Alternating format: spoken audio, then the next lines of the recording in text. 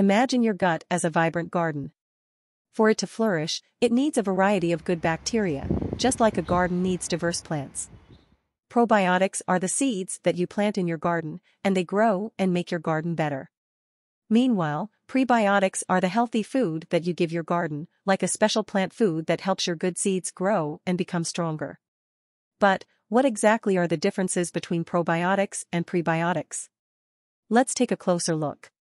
Prebiotics consists of non-digestible fibers. Probiotics are live bacteria.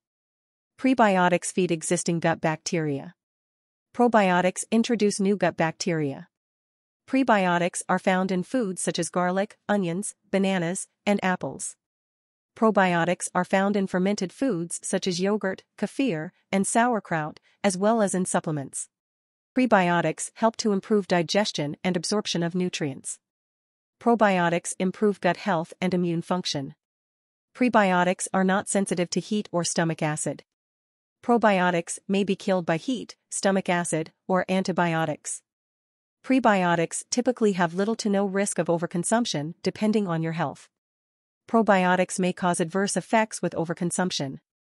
In conclusion, both prebiotics and probiotics play important roles in supporting gut health. While prebiotics act as food for the good bacteria in your gut, probiotics introduce new good bacteria into your system. Incorporating both prebiotics and probiotics into your diet can work synergistically to improve your gut health and overall well-being. So, start nourishing your gut garden with a combination of prebiotic and probiotic-rich foods today. If you enjoyed this video, you'll be sure to enjoy this one. Also, be sure to like, subscribe, and turn on notifications so you get notified when I release a new video. Be sure to check out some of the recipes on my channel as well.